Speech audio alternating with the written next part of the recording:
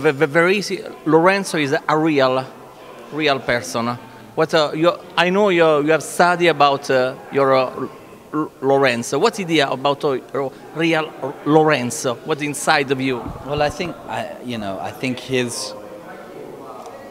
Hopefully, you are picked as an actor because there's something that people see in you that sometimes you don't see yourself, but that other people see it and they hold on to and they say, well, this represents something. So for whatever reason, I don't know why, but these people said there's something about me that gives something of what they want to say of Lorenzo.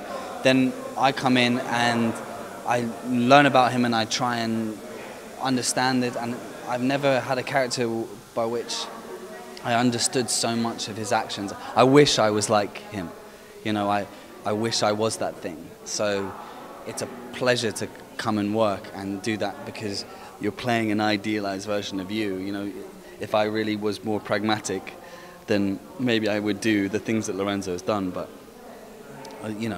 I understand his thought process because I think what he did and his championing of art is something I believe in very strongly. Oh, I just joke with you about handsome. You are too ready.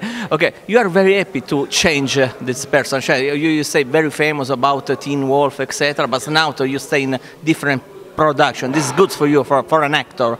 Yeah, I don't think you ever get caught in any. The second that you think you've achieved something or you've done something, I think you got to move on. You can't ever stay in one place, and I don't think it's an actor's job to be worried about what you look like or what you're lucky enough to do service to the art form. It's just to work and work and work, and so hopefully you keep being vulnerable, you keep being open, you keep doing things, and you keep exploring, and you keep pushing the boundaries of what you can do, and that's all you can really hope for. And your work to entering inside the role of Lorenzo. You come in Tuscany for 2 weeks, completely alone. I do. Sorry. Please don't die. Yeah. It's not Sean Bean. No, exactly.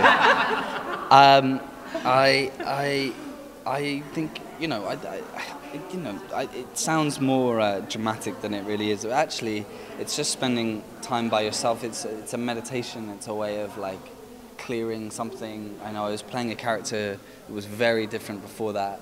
I had to clear that, and I wanted to be here and to feel it. And I don't know if it makes any difference. I don't know if it does anything particularly different to you, but I think there's something important about clearing something out of you and sitting in something, and then you can begin to work, and then you can begin to kind of explore. But so those weeks were necessary for me, but I don't think they were particularly profound. They're just what I was doing at the time. So.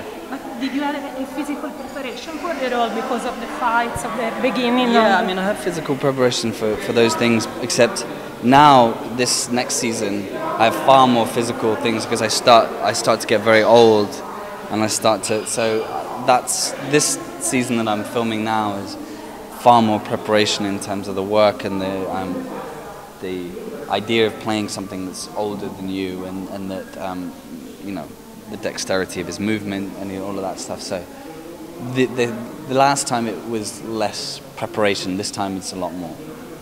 This is classic question. We are working with Sean Bean, the star of Game of Thrones. Do you watch? Do you like Game of Thrones? Of course, I've watched. But work with Sean?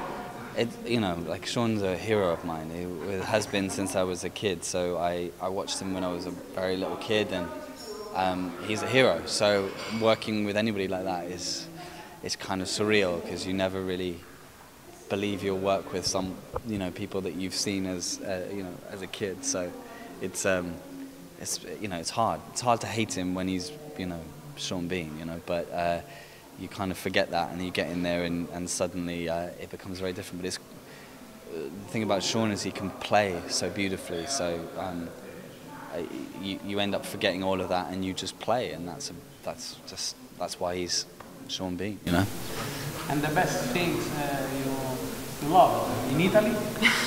Luchadala. Luchadala, sì. Yeah, sì. I know, no. If I start singing, you'll all die, and then I'll be like, no. All the windows will break. It'll be bad news. No, I love Luchadala. I listen to. I've become very fascinated by Italian pop music. So yeah, I think he's brilliant.